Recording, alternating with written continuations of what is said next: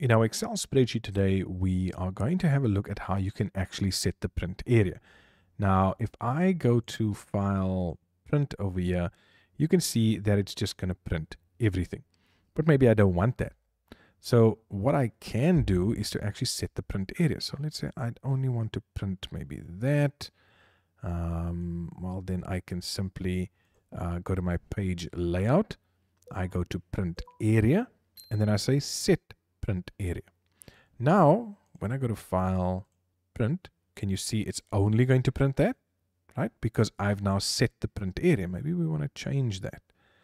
Print area, and I just want to first of all go to clear so that it clears the previous print area. And I maybe say I only want to print that area. When I go to print, you can see it's only going to print that area. And this is simply because I've now set the print area. So it's page layout, print area, set print area.